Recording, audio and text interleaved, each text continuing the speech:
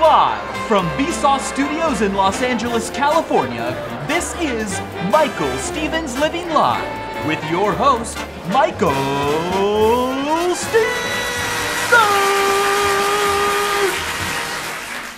Christmas time is right around the corner. You guys know what that means, right? It's time for festive stuff like Santa Claus and funny sweaters and peanut butter and seagulls. By the way, do you guys know why seagulls fly around the sea? Well, because if they flew around the Pring, they'd be Pringles. Okay, you know, if they flew around a mug, they'd be Muggles. Harry Potter. Quidditch. Hermione. And if they flew around the bay, they'd be bagels.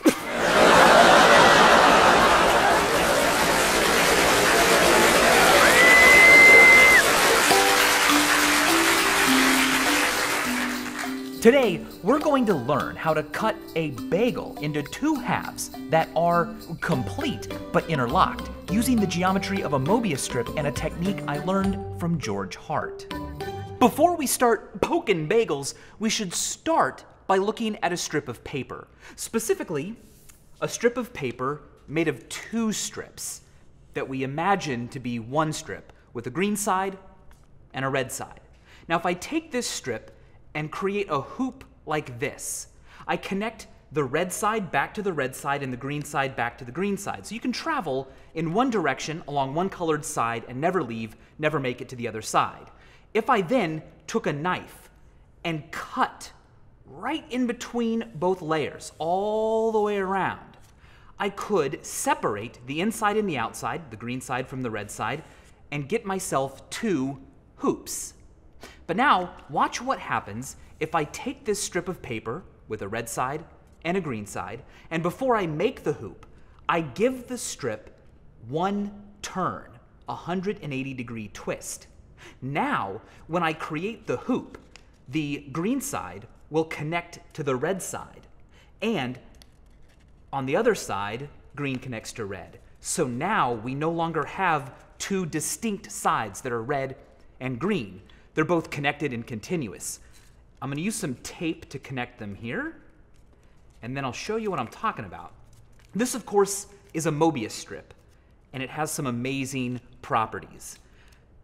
It only has one side because the sides that used to be different are now connected. If you travel along red, you'll eventually get to green, and if you travel along green, you'll eventually get back to red, and so on, all the way around. You'll pass through every color, which now means that if I take a knife and separate along that narrow edge to separate the green and the red, I don't. I just wind up with one big hoop. It's continuous. This shape only has one side. But Möbius strips can be made with more than just a 180-degree twist. Watch what happens if I have a strip with a green side and a red side, and I twist not just once, 180 degrees, but twice, 360 degrees. Well, now, when I make the hoop, green connects back to green, and red connects back to red. So now I do actually have two different sides, a red side and a green side, that are separate from one another, because by traveling around green, I come back to green and over again, and I don't ever make it to red. But something quite interesting has happened because of those two twists. Let me now, after taping them together, separate. Oh, look. I do, in fact, have two separate hoops, but they are interlocked. Pretty neat. To see why that happens, let's use some string. I find this demonstration particularly clear. Now, what I'm going to do is make a hoop of string out of the green and a hoop of string out of the white. The white is going to go on the outside. Although these two strings are separate, think about them as being together, representing two sides of the same object. For example, when I put a green and a red strip together, so that I had two sides that could then be separated down that narrow edge. That's what we're doing here. The green string represents the inside face, and the white string represents the outside face. And separating the strips of paper like this is accomplished by separating the strings. They're already separate, but that makes this easy to do. Now, watch what happens when I connect the ends of the string like that. Well, that's just like making a hoop. It's exactly like taking this strip and making a hoop like that. Green connects back to green, white connects back to white, and I have two separate hoops. But what if before I connect them, I take one side and I give it a twist, a 180-degree twist, which looks like this? Well, now green connects to white, green connects to white, and we no longer have two separate hoops because white begins and ends at green, and green begins and ends back at white. So this is actually just one hoop that is twice as long. And I can show that by taping these sides together. There we go. And there we go. Oh yeah, got them. What used to be two hoops is now one big hoop.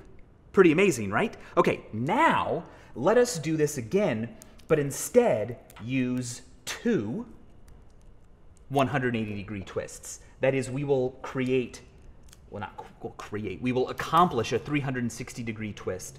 Just want to get some of that tape off. Perfect. Now we're ready. We'll start again. Here is green, okay? And here is white. Very good, very good. Now, instead of twisting green and white 180 degrees, we're going to twist them 360 degrees. Ooh, look what's happening right here, okay? Keep your eyes right here. The two strings are separate. I twist them 180 degrees, and now they've crossed over each other. This creates that big long hoop. But if I twist them again, another 360, now they're interlocked. Of course, green is now going to connect back to green and white to white. We have two separate hoops, but look, they're locked together. To truly see that this has happened, let me connect the ends. Beautiful. Now, instead of having two separate hoops that are completely separate from one another, or just one big hoop, I truly do have two hoops. How about that? This is what we're going to do when we cut our bagel. Let's go back to the strips of paper. Okay, we have a red side and we have a green side. Imagine that on top of this red side, there is a half circle, all right, that goes all the way down. So we have essentially half of a tube, as if you took a tube and cut it lengthwise. And the same is done on the green side. So we also have a little half circle all the way down here. So we've got two sort of tunnel shapes or half tubes, so that when they go together, we have a full tube that can be separated in half with a green bottom and a red bottom. Now, if we imagine that that is what this object is, when we accomplish the 180-degree twist, we still have a tube. It's just that the red half is twisted 180 degrees in space. It begins on the bottom, and it winds up down here in my right hand at the top, and the green does the opposite. If we twist again, we still have a complete tube, which means that when I connect the hoops together, I've just taken a tube and I've put the ends together and created a torus, a donut shape, a bagel shape.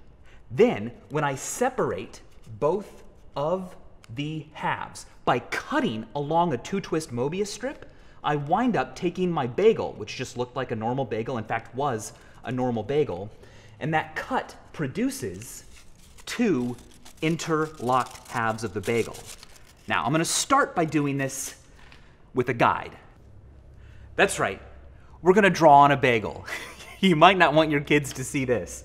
So, first of all, if I had a huge bagel, like the size of a hula hoop, this would be a lot easier. Because with a hula hoop sized bagel, I could stick a knife in and I could go all the way around, just like normal. But then before I got back to where I started, I'd have a lot of room to move my knife and rotate it 360 degrees before I got back to where I was, introducing the 2 twists we need for the cut to be the shape of a 2-twist Möbius strip. However, that kind of 360 cutting is very difficult when you only have a tiny section of a bagel. So what we should do is spread that twist evenly throughout the bagel. And to make this even easier, instead of having to both keep in mind the 360 degree rotation of the cutting knife in this plane, we can call this the XY plane, and on top of that, the knife's rotation around the Z-axis as I go around the bagel, let's remove that second case, that second issue, and just rotate the bagel itself. Perfect. So let's say that we start here, boom, with the knife horizontally right into the bagel. Normally, we would just go all the way around, 360 degrees with the bagel, get back to where we started, and we'd have a top and a bottom half. But we want the knife to twist. And if we want 360 degrees to fit within a 360 degree rotation, we need to match it like this, so that a quarter of the way through our rotation of the bagel, we have made a quarter of a full rotation like that. Okay, so I'm going to be cutting in like this through that hole, and then by the time I've turned the bagel a quarter turn, the knife should be vertical up and down like this right here. So I'm going from here to here, from here to here. Let's draw that path so it becomes very easy to follow. From there to there. Now we're going to have a problem. The problem is that if I've already done 90 degrees of clockwise rotation and I need to do 90 more degrees, ooh, that's going to be a problem because our knife can't pass through the other side of the bagel. But what we can do is reposition our knife. So think of it this way. We go in like this, then we go up vertical, then we need to turn another 90 degrees clockwise. Ooh, but let's do that with the handle beneath this time. So we'll turn 90 degrees clockwise. All right, so on this side, we're in horizontally. But we've swapped the knife. So now, since I want to draw a line that follows the handle's perspective, we're going to draw a line that goes from here, right, to here. So from the, yeah, I've got a little cut. Where does it come out the other end? Did I go all the way through? Yeah, there I go. From this hole up to that hole. And I'm just going to draw that path so that I know which side of the bagel I want my handle to be on. Remember, this is equivalent to another 90 degree rotation of the knife. I'm going to do 90 degrees, okay? And then from here, I'll do 90 degrees. Perfect. And then from here, I need to do another 90 degrees clockwise, so I'll go from here to here. I can do that without having to swap without having to flip my knife, so that's good. We'll go up here, so when we've rotated the bagel 3/4 of the way, I want to be vertical again. Perfect. So let me connect these two lines, that entry point and that entry point. And we need to rotate a final 90 degrees clockwise. And again, this is going to be tough if the handle's up here because I'm going to hit the other side of the bagel. So let's go ahead and reverse. And at that point, I'm going to put my knife here, and I'm going to move up 90 degrees. Starting like this, up 90 degrees, back to where I started. So I'll draw that path from the handle's perspective from this hole up to the starting point. Okay, so now we've got some lines on our bagels, and these are the lines that we're going to follow. If you can keep track of all of this in your mind, if you've practiced a little bit, it won't be too hard to do this without drawing on a bagel, and I'm going to try that next. But this is just to show you why we have to flip the knife and that we truly are doing something that is equivalent to rotating the knife 360. Yes, we might flip it at some points, but we still are moving through 360 degrees with our knife. So here we go. Where should I start? Forget which one was the actual starting point. Doesn't matter though, does it? Okay, so I'm going to start up here. And then my knife is going to follow that line. Nice fresh bagels work the best. If they're too crummy, it takes too much force to cut them and they can kind of fall apart. You want them to be a bit chewy and soft so they don't split. All right, now there's the other end. And I just, see, I'm getting a little bit of splitting, but that's fine. So here I am, all right? Knife handle is straight up. I want to flip the knife for my next 90 degree rotation of the knife. And I want to follow this line. Okay, so let's watch myself do that. I'm going to hold the bagel like this, though, because I want to keep the same frame of reference throughout as best I can. Uh-oh, I'm kind of tearing it. Be very careful. It's very easy to hurt yourself doing this. Do it at your own risk. Okay, now it's a little bit scrunched up, but that's okay. It's still going to be delicious and mathematical. At this point, I don't need to flip my knife. I can keep following this line. Here's our third 90-degree turn. Yeah, good. That sawing motion is helping me a lot more. I should be doing more of that. Okay, and we're vertical again. Now, for the home stretch, I flip the knife, put it in like this. It's still a vertical line. The flipping is just caused by the limitations of our tools. From here, I want to pull the knife while cutting up along this path. Ready? Here we go. Curling up. Whoa, getting that knife pretty close to my hand. Please, guys, be careful. Take your time. All right, I've gone all the way through. This cut is a 2-twist Möbius strip, and as you can see, our bagel can be divided into 2 intact, identical rings that are interlocked. Smear a little spread on that, serve it to your guests, and they will say, "This is really hard to eat, but I love it." Merry Christmas. And as always, thanks for watching. Get on your sleigh, for your lips are delicious. Give me kisses for Christmas. Get on your sleigh. As promised, here I am cutting a bagel with no lines. I'm going to first rotate the knife 90 degrees, and then there's another 90 and another 90 for a total of 270. Here's the final 90 for the full 360. And what do you know, when you pull the bagel apart, we have 2 halves that are identical to one another. They're not even mirror images or anything, but they're interlocked with no seams or gaps. It will surely impress, and it's certainly fun to learn how to do. But again, guys, be careful, please. Knives are sharp, and bagels, well, let's just say they've got strong personalities. Wait, what's that?